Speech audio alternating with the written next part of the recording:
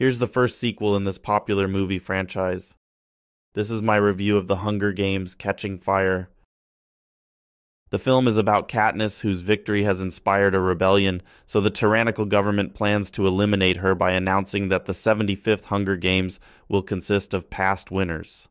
This is a pretty good follow-up sequel, especially with the addition of great actor Philip Seymour Hoffman to the cast. Jennifer Lawrence was back here playing main character Katniss, and she gives just as solid of a performance as the first film, especially in the scenes where her character is experiencing PTSD from her first Hunger Games. The actual action in the movie is stepped up a bit in a good way, although a lot more CGI is used to make that happen. Overall, this is a decent sequel, but it just isn't quite up to the same standards as the first Hunger Games movie. I'm giving The Hunger Games: Catching Fire 4 out of 5 stars with a thumbs up.